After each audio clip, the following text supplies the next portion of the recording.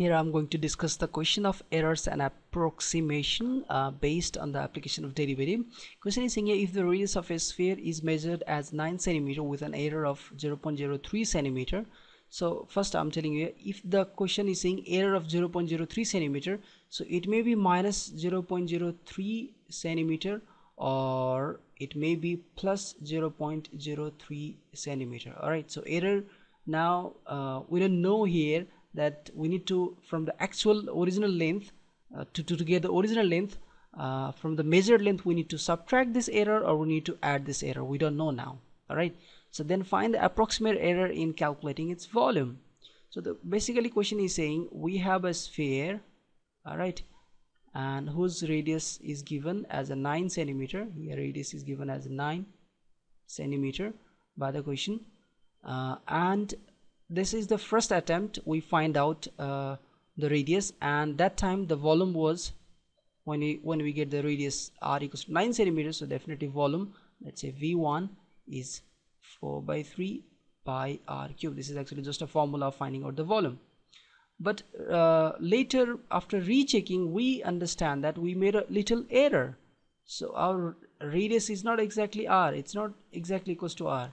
The radius is equals to radius plus or it may minus. So I'm just putting a delta r, this delta r, it may be the increase. We may have to increase or we may have to decrease to get the original radius, the real exact radius to get. We may have to plus or we may have to minus. So it may be minus or it may be plus. Alright, so I'm just putting here plus, and in the bracket you can take later if the question is specifying. So delta r, this is actually error, right?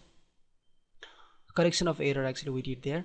So the new volume, that term will be new volume. After correcting the error, it will be again 4/3 pi r cube. So r is now new r plus delta r cube.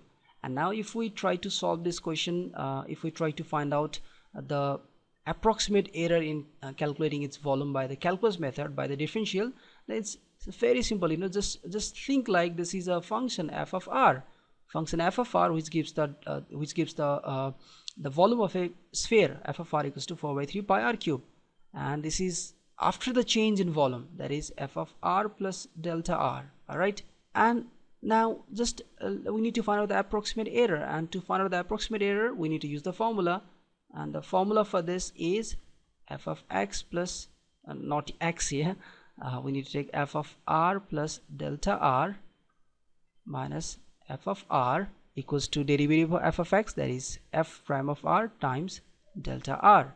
Alright, you need to keep here in mind that delta r is equals to dr here. Alright, so now what is this f of r plus delta r? This is actually representing the new volume, v2, and f of r is actually v1. Right, finally this v2 minus v1 is giving us delta v, and this is equals to f prime of r. So f prime of r is actually just the derivative of this function.